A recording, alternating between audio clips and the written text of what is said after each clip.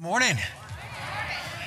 So you made it, and thank you for making it. For those who are joining us online, thank you for joining us online. If you are not from Iowa, we are in the middle of snowpocalypse with negative 40 wind chills. And it's, I guess, usual for some of you guys that grew up here. For me, having only been here, I guess, working on my 7th year, it's not usual. And I'm not 100% sure how any of you could get used to it. My snowblower went out. I was shoveling my driveway yesterday. I have never cursed the idea of living in Iowa until about 11 a.m. yesterday, halfway through my driveway. And I thought, why does this church have to be in a place that gets so cold? It's freezing here, but it's warm in here. Thank you for being here this morning. You've made it. I was listening to the news this morning trying to get some helpful tips on living in Iowa because no one gives you an instruction manual, and they don't tell you things like go out and blow snow or shovel snow 2 or 3 times as the snow's coming down, to make sure that it's not as much work at the end, and just a little helpful tips and tricks. And so I'm watching the news, and they were interviewing a fire chief of a rural area not too far from here, and they were like, listen, what's some advice you can give some people going through this terrible weather and the snowstorm, the blizzard, whatever? And he said, well, I got 2 pieces of advice, and so I'm ready to write something down. He said, first thing is, if you're out there shoveling snow and you feel your heart start palpitating, he said, stop shoveling snow. So, all right, well, I don't need to write that one down. I can figure that one's pretty obvious, right? And so he goes, I got another one. And I thought, well, the other one has to be better than the first one, right? Because, obviously if your heart's palpitating, you ought to stop whatever it is you're doing. I'm not a doctor, but that's pretty clear. The second thing he said was, when you're out shoveling snow, if you get really cold, and I'm listening, he said, go inside. That's what he said. And so those 2 things weren't helpful for me, but maybe it's just the intuition you're supposed to have as a human to let you know how to survive Iowa winters. We are working through Hebrews 12, 1 through 3, and today we're going to be talking about the sin that trips you up. The sin that trips us up. We have worked through this in 3 ways, but I want to talk to you for a minute about our New Year's resolutions because we're still in resolution month. And I know each of you, as we work through a different topic in Hebrews 12, 1 through 3, are considering making resolutions, that you are working through your own goals as to where you want to be and where you are right now and setting steps to get there. And so I just want to start you by priming the pump with some information that I gleaned this week from a blog, from a podcast that coincides perfectly with the scripture that we're covering today. And so even though what we're going to talk about at the very beginning didn't come straight from scripture, you'll see how well it dovetails right into scripture, which is the source for all of our truth. So I hope that you have been making resolutions. I hope discipline is becoming part of your life. I hope you want to be disciplined in your life in at least 3 ways. One is spiritual, the second is emotional or relational, and the third is physical, because they all go hand in hand, and a disciplined person runs the race that the author of Hebrews talks about, and also the Apostle Paul talks about so many times in Scripture. So let's talk for just a second about some tips for evaluating your life, taking stock in last year, and figuring out where you want to go over this next year. I heard a quote this week that I thought was good. When your Saturdays begin to look like your Tuesdays, you might be becoming disciplined. When you're not looking forward to the next time where we fall off the wagon, where we end up having to start over, but you become consistent and it becomes part of our life. Now, spiritually, physically, emotionally, or relationally, we have to put things in our lives so that we can grow. We have to put steps, and they have to be steps that are attainable. And to know where it is that we're going, we have to know where it is we are, just like setting a GPS or telling your iPhone to get directions somewhere. It has to know where you start, and then it has to know where you want to end up, and then it charts a course or a map on how to get there. Now, my iPhone, if I tell it to find a destination and to give me directions, will usually offer me 2 or 3 possibilities. And it'll say, this one might take 3 minutes longer, but you go through town. This may be a little faster, but you get on the freeway. There are different ways to get to your destination. You have to choose how it is you're going to chart your course to get to your goal. So I'm going to assume that we are working through the process of knowing where we are and also praying about and thinking about where it is we want to go. But here are some things, some ways you can evaluate your last year. This was a Mel Robbins podcast that some of this information came from. I'm not endorsing the podcast, just had some good information. She suggested that if you want to be able to evaluate your last year, because I forget a lot about what happened over the last year. Sometimes it's hard for me to remember what happened 2 weeks ago, depending on how fast life moves. And have you ever said that was last week and it was last month, or you said a couple months ago and it was 6 months ago, or last year and it was 3 years ago? The older we get, the faster life moves. It just seems like it's going crazy. She said, look at the camera roll on your phone and scroll back over the last year, and you'll see some of the events that happened during the last year. And you'll remember weddings, funerals, promotions, vacations, big moments, birthday celebrations. And as you look back over your last year, it will trigger in you a reminder as to what you've been through. And you ought to at least ask yourself a couple of questions. What were the highlights from your last year? What were the best things that happened to you last year? I'd be interested to know what were the best things that happened to you over the last year. What do you look back on and celebrate?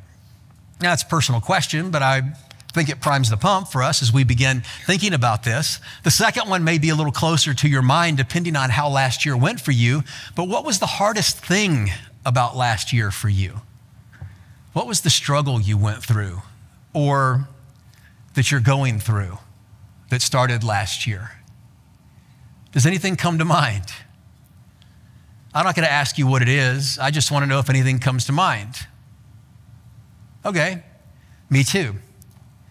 We learn from the hardest things in life. So what did you learn from the hard things that you went through last year? Or if they're not over, what are you learning from some of these hard things? A crisis is a crisis if it's wasted, but a crisis can become a learning opportunity if we lean into it a little bit, even though we don't like it, and we say, God, what is it I can learn? Now, there's a difference. When bad things happen to you, you don't have to say, oh, God, why did you do this to me? What are you trying to teach me? Because sometimes bad things just happen. But you can say, God, I am going through a difficult time. I may have caused this myself. You may have brought this to me. Don't know why it's here, but what can I learn about you and about myself as I evaluate these really, really difficult times? You're not the same person who you were a year ago. You now today, in January of 2024, are very different than you were in January of 2023. You're spiritually different, physically different, and emotionally and relationally different. You've changed. Now the question is, has the change been for the better? Because a person who runs the race we've been talking about with purpose, with patience, matures and grows through the good things and the bad things. And as we run this race, we look back a year or 2 years or 3 years and we see progress. Sometimes progress is hard to see. Well, there are just a few more things I want to share with you, a few more of these points to prime our pump. What are you going to stop doing this year that you were doing last year? Now, this gets into your resolution business, but it also ties in really well with what we're going to be talking about in just a few minutes. So what's the one thing, if there is one thing you were doing last year that you know you need to stop doing this year? Not because your mom told you or your wife told you or your husband told you, although those may be good reasons and you might should listen, but because you have decided deep down within you, you want to be different and you are going to stop doing something, because a resolution or a change can't happen because someone else told you to. It has to happen because you have decided this is what God wants for you and this is how you're going to grow in these three areas: physical, emotional, relational, and spiritual.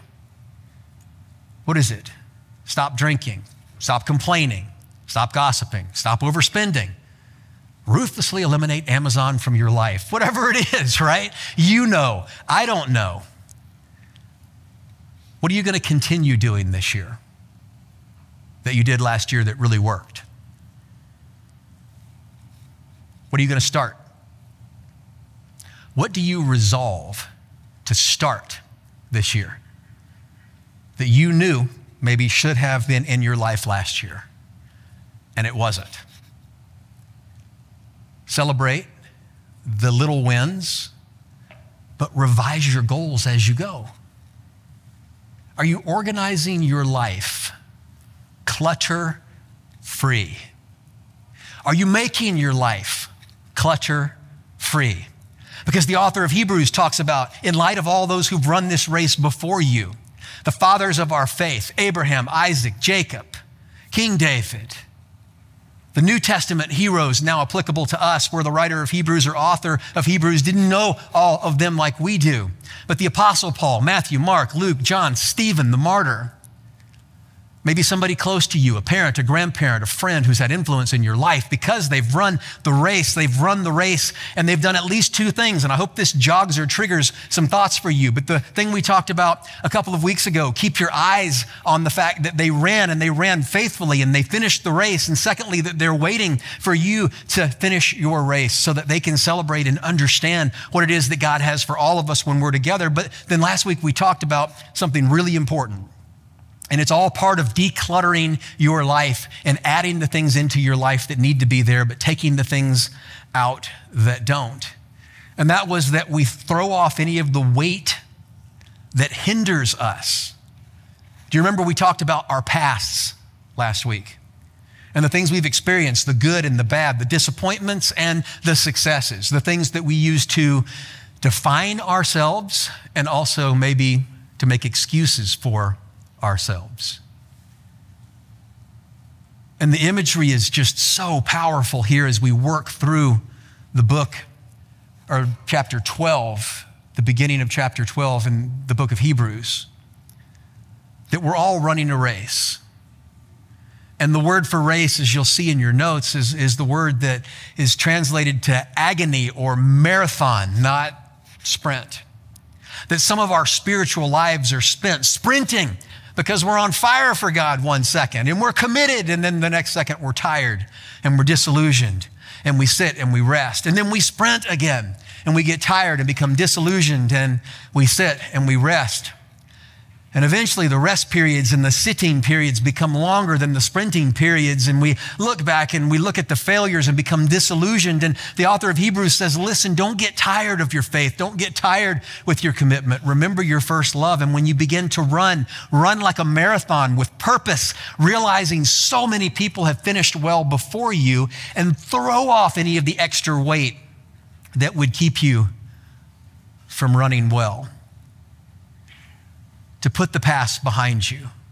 For the Jews who were hearing this book as it was written or read to them, it would have been their legalistic past, bad religious experiences, people judging them, seeing when people became Christians how other Jews treated them, the pressure to go back to the rules and regulations and all of the do's and don'ts of their faith.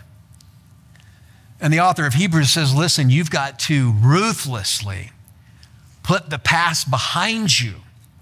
Celebrate the good. Let the bad die. Put a period at the end of the sentence and start over. And the author of Hebrews continues that thought. But along the idea, or with the idea of decluttering, when I go back to the Mel Robbins podcast, who as far as I know isn't a believer, maybe she is, she said, listen, if you're going to declutter your life, if you're going to simplify, if you're going to set your goals and you're going to know where you are and where you want to go. And by the way, the author of Hebrews, and next week you'll hear about this, says where we're going is we set our eyes on Jesus and he is the finish line. But she says it's simple. If you've decided what you're going to start doing and what you're going to stop doing, then you organize your lives accordingly. You organize your lives, you declutter your lives, you intentionally put things in your lives that are going to help you accomplish your goals. If one of your goals is that you're going to have dry January, great goal. Then get rid of the stuff that would keep you from having dry January. If one of your goals is to read your Bible every single day, then how are you going to make sure that you can set a goal or an attainable goal and put something in your life where you can do that? Perhaps you want to take your Bible and put it somewhere where you go every single day. Maybe somewhere like the restroom. Put it right next to the throne so that when you sit, you can read and you can accomplish, or perhaps by your bed, your nightstand. You organize your life. You want to diet. What do? You don't say, I'm going to diet and walk past the cabinet every single day dealing with the temptation. You take the junk food and go give it to the neighbor so that it's not in your life. But the steps that we take to declutter are very simple, and they translate to spiritual discipline, to emotional, relational discipline, and physical discipline. And the author of Hebrews is saying, as we run the race, declutter, focus, set your eyes. When you've shed all the weight you need to shed, when you've dealt with the past, when you've chosen to forgive, when you haven't let regret paralyze you, but propel you, when you've been willing to let God put a period at the end of the sentence and let you start over again.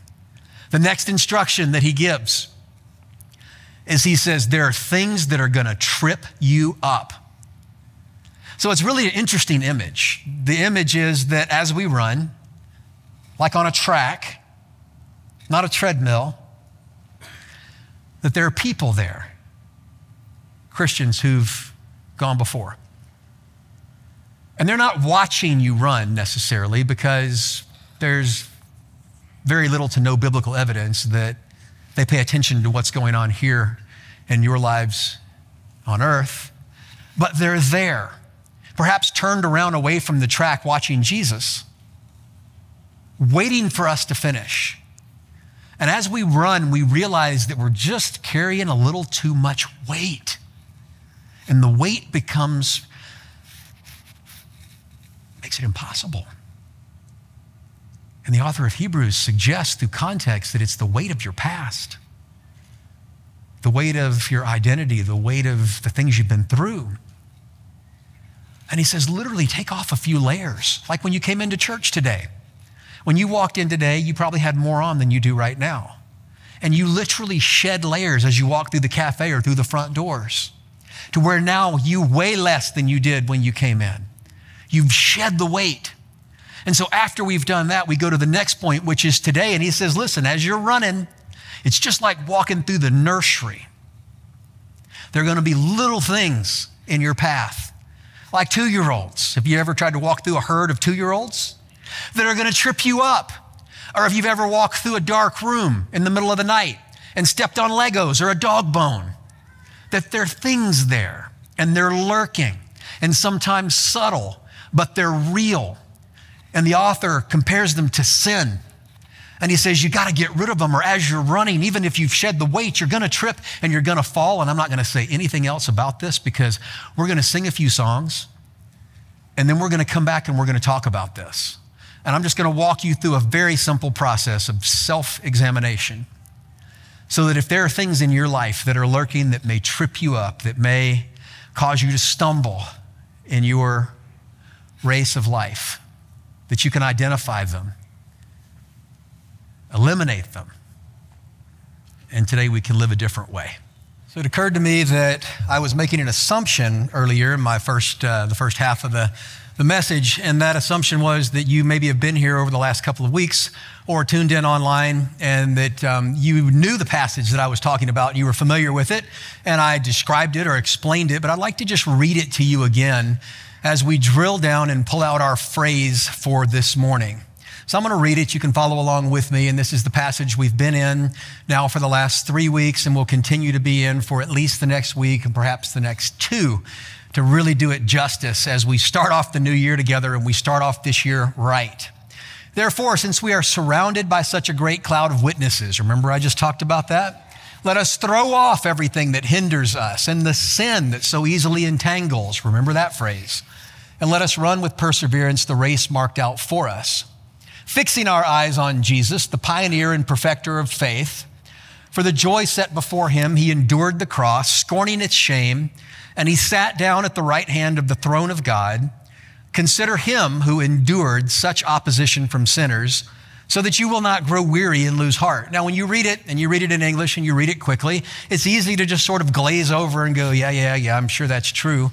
But I have no idea why that's important to me. And that's why we've taken, 4 to 5 weeks to break this apart and really understand it, because it's so powerful. And so we're talking right now this morning about the things that can get in your and my way, the sin that literally trips us up as we are running, not sprinting, running with purpose, this race that we call life. Now, I'm going to jump in ahead of myself. I want to show you a couple pictures here in a second. But just to define sin for you, sin is any thought, any action, or any attitude that's displeasing from God and that separates you and me from a right relationship with God and in turn a right relationship with others. Now I view my last week through what I'm teaching on Sunday, and if we hang out, I'm always talking about stuff I'm preaching on. I always ask you questions. I want to find insight from you. And so I just had my phone this week with me, of course, and my camera. And I just took a few pictures this week as I went through my week, and they're random. They seem to be random, but to me, they were great examples of things that could potentially trip us up. Things that we don't normally think about that could trip us up. Some of the things are the things that we just do to ourselves. Now, I don't know if you know where this is, okay? Now, I'm a germaphobe. I've told you that. Now, I'm a germaphobe. I'll shake your hand. I'll give you a hug. If your hand is wet, that concerns me a little bit. Water of unknown origin. If I give you a hug, I don't really want to kiss on the cheek, but I mean, that's just, normal human decency and decorum. But I mean, I'm not like germaphobe, like put myself in a bubble and, stay away. I just think about it, right? I have hand sanitizer in every vehicle, and I'm aware of when I have and have not sanitized my hands. Confession time. So I think about things, and people are germy. You know that, right? And this is germ season. This is like germ season, like this is it. This is the time. And this is the pharmacy. This is a picture of the pharmacy at Hy-Vee on Prairie Trail. Now, I want to explain to you what happens at the pharmacy. And I was not in line at the pharmacy. I was waiting for my wife, and I was acting like I was in line because the line moved so slow, I could just sit there and wait for her to come out and then just drive around and be fine. And it occurred to me that the Hy-Vee at Prairie Trail, when you ask for your prescription from the pharmacy, you see the little window where the pharmacist is waving at you from inside, double pane glass without germs. And then there's the person in the car. They have an old school phone that's like a pay phone that you take with your hand, and you take it off of that little pedestal and you put it on your face when you're in your car and you say, "Give me my prescription, please." Now, you may not think that's a big deal. I think it's the dumbest thing I've ever seen in my entire life, because every sick person in the entire city of at least southern Ankeny goes through that line and puts that thing on their face. And to me, it's the same thing as going down to Mercy Hospital, standing out in front of the ER and lip kissing every single person who comes out. It's the dumbest thing I've ever seen. It's like something you'd see in 1960. Now, if you've done that, you're not a germaphobe, forgive me. I'm expressing my own concerns and the way I view the world. But sometimes you just do stuff to yourself and it trips you up. Can you imagine the next day it's like, I don't feel so good. You put it to your face, man. How dumb can you be, right? That we do to ourselves. There's other things we do. This is my week. A little dysfunctional, I'm sharing with you. Here's the next photo. This is my wife, beautiful, not happy to be having me take a random picture of her at Hy-Vee. Didn't know why I was using it. I took it and I said, "Hey, I'm using this in church." And she said, "Oh, I hope it was a good one." And it was, of course. She never takes a bad picture. But this is some things other people, like the system, the world we live in can do to us, right? Some things that they just happen, it's like in our face all the time. Now you see my wife, she's buying an onion, a healthy onion. We have a commitment to each other, and part of our New Year's resolution is our diet on point, right? And we want to make sure that all of 2024, our diet is on point. So here we are going through Hy-Vee. We're getting our lean pork and our chicken, and Joy's buying an onion. And what do you see right in front of her? The whole row, the whole aisle crammed full of junk that would trip us up. And I even asked Joy, I'm like, "Hey, you want a Reese's?" And she says, "Don't ask me that question," because both of us wanted a Reese's. It wasn't about whether we wanted a Reese's. It was about whether we were going to have a Reese's. And we were minding our own business, and the world shoved it in our face. And that's one of the ways that sin can trip us up. You tracking with my week? All right. We got 2 more pictures. It'll be quick, I promise. Here's the next photo. Okay, this is me sitting in the doctor's office, back to the germs. I had to go for my annual physical, which is all kinds of fun, right? I have to go every year. And so I'm sitting in the doctor's office, and I'm in the normal doctor's office, like the side where people who are well go, right? And I'm sitting there, and I'm just sort of looking around. And do you see the color change in the carpet there in the lobby of the doctor's office? Do you see how it goes from a light cream to a dark brown? Well, this is the normal doctor's office for people who are well, who are feeling good and, having a good day.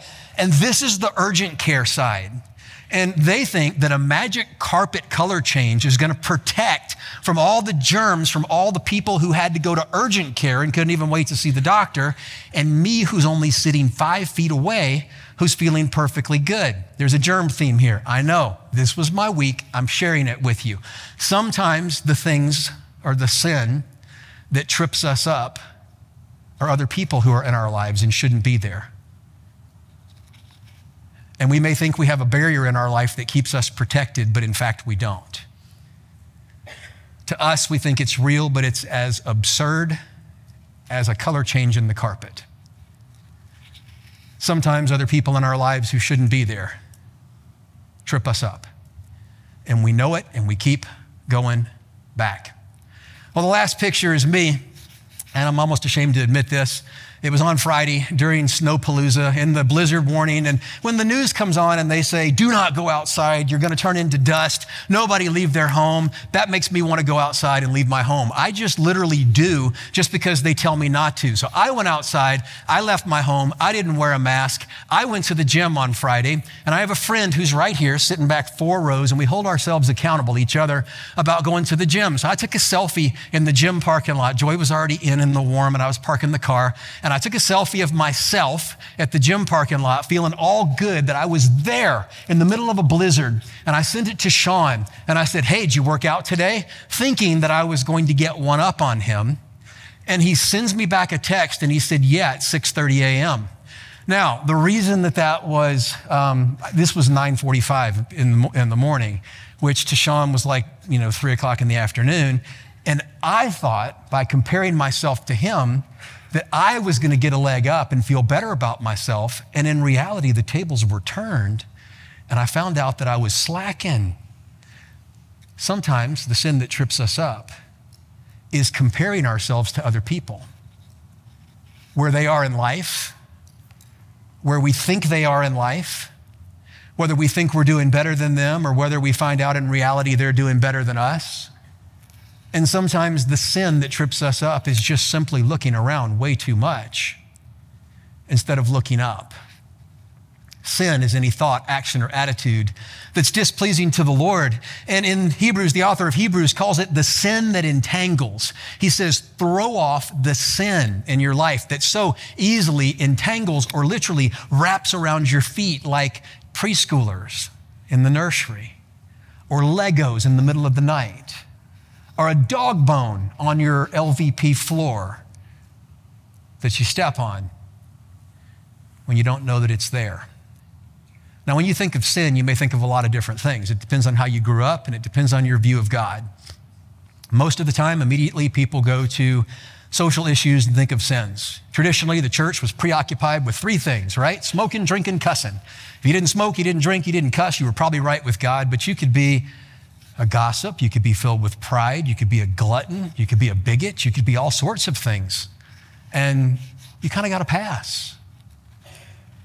And clearly, if you have an addiction to something, whether it be alcohol or tobacco or fast food, anything that controls our life that we're addicted to is something that's tripping us up and we should deal with.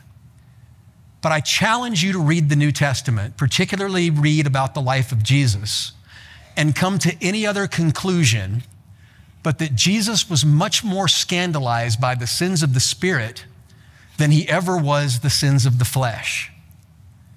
The sins of the flesh, the holy 3 or 5 that we grew up living in fear of, thinking that if we checked off the right boxes, we were right with God, were the things that Jesus just sort of looked around, not because he didn't care about them, but because he knew that when the heart was right, the behavior would follow, and it was the sins of the Spirit that grieved him so much. The anger, the bitterness, the jealousy, the rage, the pride, the self-righteousness, the stuff that separates us from God and separates us from each other. And so as we drill down and we realize the things in our life that trip us up, they're real things. But a lot of times they're thoughts, a lot of times they're actions and attitudes. Now, sin in general is something that we have, if we are Christians, been forgiven for. So the sin that put Jesus on the cross, the sin that would send us to hell, our sinful condition, if we have confessed our sin and believed in Jesus and asked him to be our Lord and Savior, then we are forgiven for those sins, and that's behind us. It's permanent. It's gone. We can't lose our salvation. That sin is forgiven. But there's a relational sin that goes on. There's a sin in a relationship between a father and a son or a daughter, Jesus, God our Father, and us. And when we behave in such a way that quenches the Holy Spirit in us, that turns our heart away from who we're supposed to be and who he is, that separates us from him and others, our relationship isn't right with him. And even though it never sends us back to hell, it still suspends our usefulness, our joy of life, our rightness. And so when the author of Hebrews says you got to get rid of the sin that trips you up, he's not talking about the sin you were born with and the sin that God dealt with through Jesus on the cross, the sin that most of us have asked forgiveness for when we received him as our personal Lord and Savior. He's talking about the stuff that gets in the way of this. If you're married, you know that if there's something between you and your husband or your wife, chippiness, something that you've done, that she's done, that he's done, that causes a tension in your relationship. You very well still may be married, but it doesn't mean things are okay. And a decent person acknowledges what they've done and apologizes and makes it right so that the relationship can continue. Do you follow me? Are you tracking with me? So this is the reason we want to get rid of these things in our life. I want you to think beyond the sins of the flesh unless you're struggling with an addiction, and then clearly we have to deal with those things because you can't even deal with the sins of the Spirit until we deal with those things that are putting us in danger. But I want you to focus right now on those things that are right in here that nobody else sees. And I want you to ask yourself some hard questions. And I have three different ways to think about it. 3 words, 2 different sets of 3, so I guess there's 6. The first one are P's, if you like that, as you examine your own life. And I'm going to read those to you, but then I'm going to take a little pause here and talk about the way I like to define it. The first set of 3 are when you look at your life and say, is there anything in my life that is tripping me up? I would ask you about your priorities, right? That's the first thing. That's obvious. What are my priorities? Where do I spend my time? What do I think about? And where do I spend my money? Those are your priorities, friend. You want to know what's important to you? Those are the 3 ways that tell you what's important to you. And there's no arguing about it. So priority is the first one. Practices, what do I do? And procrastinations, what don't I do and what should I start doing? Now, I like that 3 little series of 3 there, but that's really not where I want us to end, because the next set of 3 is what I've used for so many years in ministry. It parallels or coincides with this first one, but I give you both in case you think about your own life better in this first way than the second way. Thoughts, actions, attitudes are what I've always used to evaluate myself. And when I evaluate myself, I want to look at the sins of the Spirit. I'll just share some personal examples with you here. In case you're feeling good about yourself, I want to share with you how maybe you shouldn't, well, at least I shouldn't feel good about myself, because as I examine the things that I think God cares about with my spirit or in my spirit, I found that there's some things that are tripping me up. Let me share some of these with you. It's my own list. You can make your list if you want to, or I'll give you a copy of mine if you want. Matthew 22 says, love God with all your heart, soul, mind, and strength. Not 95%, but 100%. Yeah, sometimes I get it, sometimes I don't. Now, I'm not comparing myself to you. I may be a better Christian than you. I may not be a better Christian than you, whatever that means. I don't know, right? It doesn't matter. When I say I'm not good at this stuff, I'm comparing myself to Jesus. And when we compare ourselves to Jesus and you're my teammate, not my adversary or somebody I'm competing with, we're helping each other be like Jesus. I compare myself to Jesus. My goodness, I don't measure up real well. My heart is toward God. I would love it to be 100%. I didn't give myself an A+. Here's the next one. Matthew 22:39 tells me to love my neighbor as I love myself. Be as eager for things to go well for my neighbor as I am eager for things to go well with me. And in some cases, with certain people in my life, yes, sir. When something good happens to Dan, it's like something good happens to me. I celebrate it. But there are some people in my life who, if I tell you the truth in my dark moments, when something bad happens to them, I think they're getting what's coming to them. And then I find myself falling into a sinful loop that on the other side leads me to believe where they're not getting what's coming to them, or I don't want them to, because then I have to get what's coming to me, and I certainly don't want that. I don't even pass this number 2, the second test. Do all things without grumbling. Philippians 2, no grumbling, inside or outside. Couldn't even shovel snow without cursing the whole state of Iowa yesterday. Got a D. 1 Peter 5, cast all your anxieties on him, so I'm not being weighed down by them anymore. Only say things that give grace to others, especially those who are closest to me. Ephesians 4. And Ephesians 5 goes on and says, make good use of your time. Don't waste it. Don't blow it. Invest it.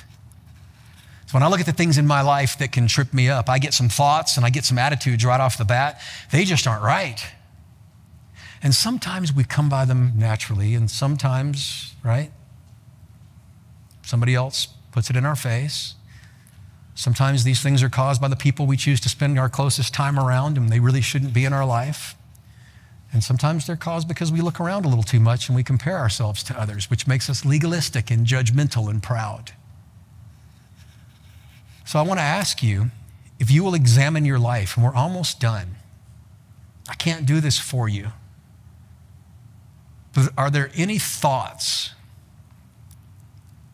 that trip you up as you run this race of life? Do you have any attitudes toward a person, toward a group of people that would indicate you live in a way that may be inconsistent with the way Jesus would live? And I understand that we live in an irritating and annoying time with opinions and groups being shoved in your face and ideologies being trafficked, but we still have to have the same mindset as Jesus and cannot let our attitudes be affected. We have to separate the ideas from the individuals. And we truly have to love people like Jesus did. And I have some attitudes that set themselves up against me being like Jesus and walking with God. Do you have any actions in your life that divide you from the people closest to you and separate you from God your Father? Any expressions? Any behavior patterns? Anything that as you run sneaks up and knocks you down? So the author of Hebrews, as he works carefully through this Hebrews 12, 1, 2, and 3, is building a case. And you've got to come next week, because next week we're talking about on whom we focus when we run. But so far, we've talked about the cloud of witnesses that have run before us. We've talked about the past that can pull us back and weigh us down. And today we've talked about the thoughts, the actions, the attitudes that can come because the world puts them in our face, because the wrong people are in our life, because we choose these things, or because we compare ourselves to other people. Thoughts, actions, and attitudes that as we're trying to run with consistency and with purpose, with patience, literally trip us and make us fall. Because I don't know about you, but I know that me, 2024, I want it to be better than it was last year. I want to be different at the end of the year. I want to be more consistent. I don't want to trip. I don't want to stumble. I don't want to fall. And when I get to the end of the year, I want to see each of you with me, each of us together, hand in hand, finishing the year together, different spiritually, relationally and emotionally, and physically, different than we were this year.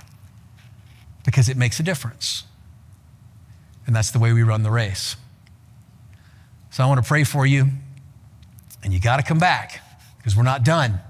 If you couldn't be here today, come next week. No snow. Pastor Dan promises no snow next week. I haven't looked at the 10-day forecast. Back together next week. If you only join us online because this is only starting to get fun. Father, thank you so much for the time that we've spent together, and I pray that you would continue to speak to us and speak through us to a world that desperately needs to hear you. And it's just particularly important in a time like we are in right now, a political season with a caucus right around the corner and ideas and people separating us from the world around us, dividing families and friend groups, where we can become so dangerously opinionated that we carelessly shift focus from the uniting power of the cross of Jesus Christ to the dividing tendency to fight for our own agenda. And I pray, Father, that we would stand with truth, but also in love and gentleness for the things that are biblical, but that we would stand with the people in our world, whether we agree with them or whether we don't, because Jesus died for them just like he died for us. And our goal here is to unite people at the foot of the cross. So I pray for my church, for our family, your church, that our thoughts, that our actions, that our attitudes would be pleasing to you, and that we would run this race in a way where nothing would trip us up. I pray this in the name of Jesus. Amen.